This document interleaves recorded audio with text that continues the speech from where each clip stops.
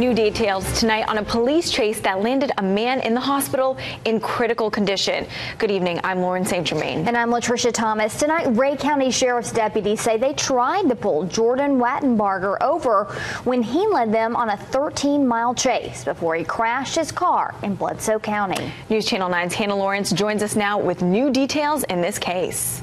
Latricia and Lauren, I talked to the Rhea County Sheriff and Wattenbarger's mother today. Both say other lives were endangered during that chase Saturday night. What they disagree on is who was endangering them.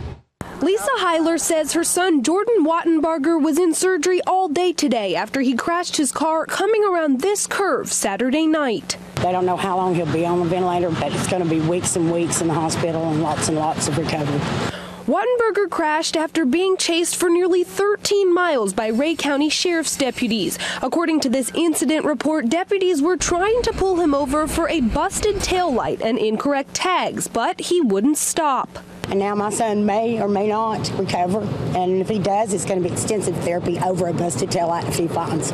The report says the tags on Wattenbarger's Honda were registered to a Mitsubishi, so the deputy continued to follow him on the high-speed chase before he crashed in Bledsoe County. Deputies say they found drug paraphernalia and beer cans in and around his car and also discovered he owed more than $300 to the county for previous charges of driving on a revoked license for DUI. Actually, the doctor's report said he had no alcohol in his system, because that was the first thing I asked. Tonight, Hyler says what her family will have to pay in damages is way more than those fines. I'm going to sue for reckless endangerment. 13-mile chase. Anybody else could have got hurt. Anybody, not just Jordan. That endangered the police officers, the people on the street, not just my son. I spoke with the Rhea County Sheriff Mike Neal about the chase. He defended the deputy's right to follow Wattenbarger because he was running from the law and would not stop. Lauren.